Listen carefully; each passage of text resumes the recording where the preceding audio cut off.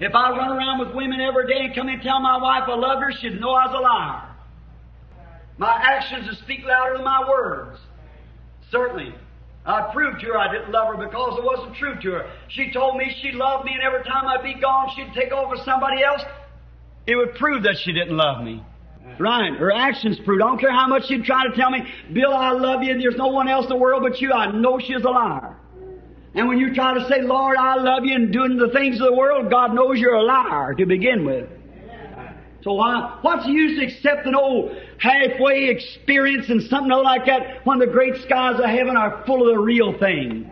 Why do you want to be a miserable, professed, halfway, half-baked, so-called Christian when you can be a real born-again child of God with the joy bells of heaven ringing in your heart, rejoicing and praising God and living a life of victory through Jesus Christ?